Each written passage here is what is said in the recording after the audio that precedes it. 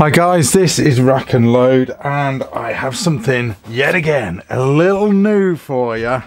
Yeah, you've guessed it, it's a Tikka, and this is the new T1X Rough Tech Emerald, and it is pretty nice. Now it's just basically a normal Tikka T1X, but it's got the Rough Tech stock.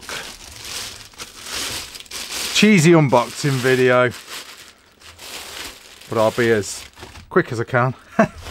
Let me just get rid of the box and get the bolt out for you as well.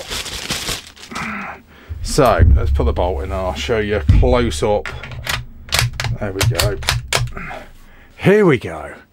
The Tikka T1X Rough Tech Emerald with that green splatter finish and obviously the rough tactile stock.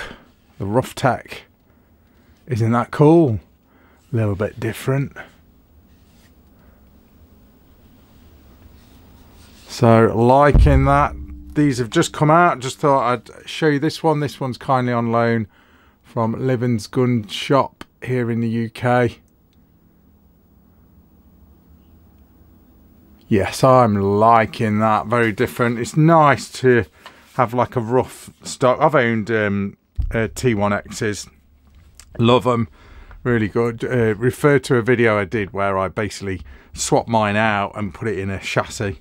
But if you're after just like a nice hunter, you want sort of a simple stock, then these emeralds are really nice. Something different, you know, from the normal black synthetic stock, but the rough finish does make it, or the Rough Tech finish does make it rather nice. But anyway, just a bit of a first look, guys. These are very new, so definitely worth a look. Very cool. Love the T1Xs. You know, given the choice, T1X or CZ457, go for both. That's what I did. But yeah, love the T1X. Anyway, I'm going to leave it at that. Thanks for watching. That's Rack and Load. See ya.